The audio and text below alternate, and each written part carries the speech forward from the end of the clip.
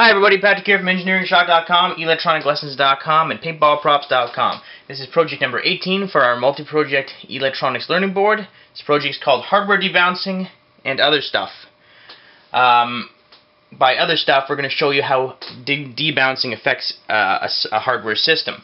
Now what debounce is say we've got a switch. This is what's called a single pole double throw switch. It works kind of like a relay. You switch it in one direction and the common pin connects to one side. You switch it into the other direction and it disconnects from this pin and connects to this pin. So what I've got here is one of my pins connected to VCC, 5 volts, and the other connected to ground. And what's called my wiper pin will be connected to the clock of my 74LS93 decade counter. So what happens is, when I toggle states, I will get some mechanical bounce from the switch, where the logic goes from high to low many times within a short amount of time.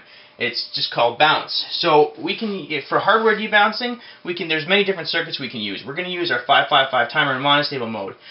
Software debouncing occurs when you have a microcontroller and you can actually program it in delays. But that's a whole other story. Now, as I said, there are many different ways to hardware debounce a circuit.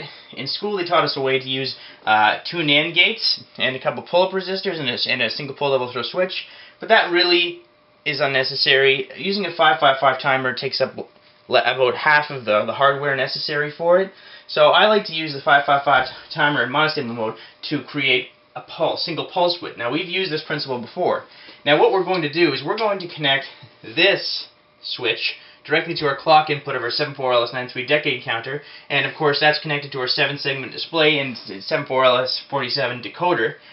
If you haven't watched the tutorials, they are listed below.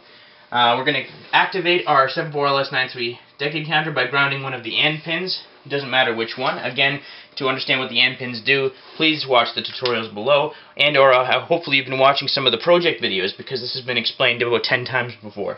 Anyhow, using two components, a resistor and a capacitor, you can program in basically how long the delay is. Not really program.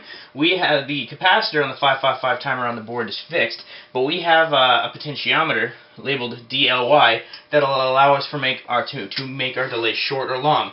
We're going to strive to make our delay about 250 milliseconds, or rather 1/4 of a second long, and that will act to eliminate the bounce. So we will essentially, for this circuit, we will get this. Bouncing on the rising, bouncing on the falling when we turn the switch off. But for our 555 timer, we use the S1 DLY pin, or button, push it, and we'll get a nice, clean, single pulse. And that pulse width, again, can be adjusted using the DLY variable resistor. So we'll connect the DLY pin on the main pin block to the clock pin on the main pin block, N1 or N2, doesn't matter which one, to the ground line, the common ground line on the power supply pin block, and that will be our debounced circuit. Now what we're going to do is, if we connect this circuit, or this switch, to the clock input, forget about the 555 timer. What's going to happen is, we're going to make one switch, and it's going to increment the 7-segment display a few times, because it's not debounced. It's basically toggling states, or incrementing a few times every time you switch it on and switch it off. So first we'll do that just to show you the effects of bounce, and then we will debounce the circuit by connecting our DLY pin to our clock pin. Now this is a very important lesson, because especially when you're in school for the first year, you will be dealing with a lot of digital circuitry that is very susceptible to bounce. Later on in school, you'll likely get into microcontrollers where this isn't so much of an issue.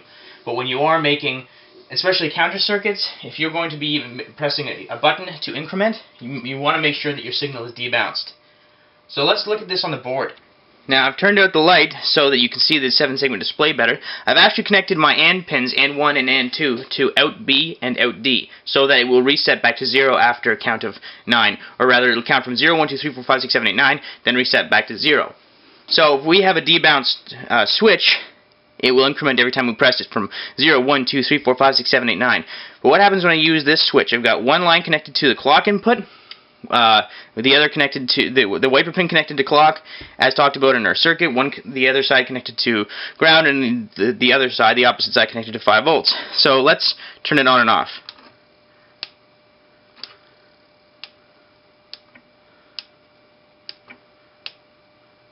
See, it's not behaving as it should. That's a heck of a bounce right there, from 1 to 7.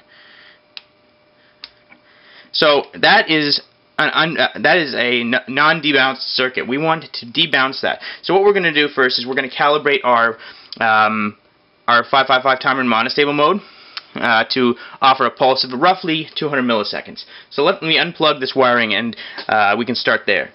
The first thing I'm going to want to do is connect our DLY output, labeled DLY on the board, to our LED.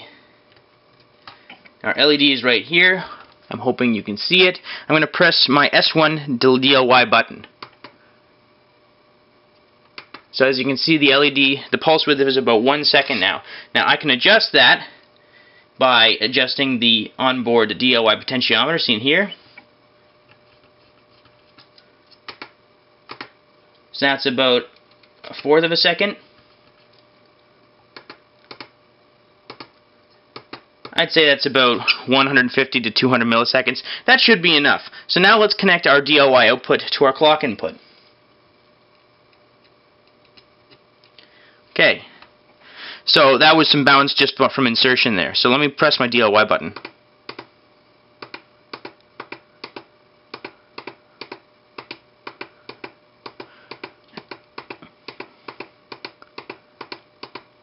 So just in case you can't see,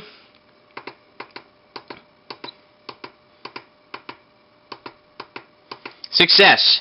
We have properly debounced our circuit. For a tutorial on the 555 timer in monostable mode, check out the tutorial below. We've got 2 more videos. Our last video will be our finale, and that will be modulating audio along a laser, and then receiving it and amplifying it.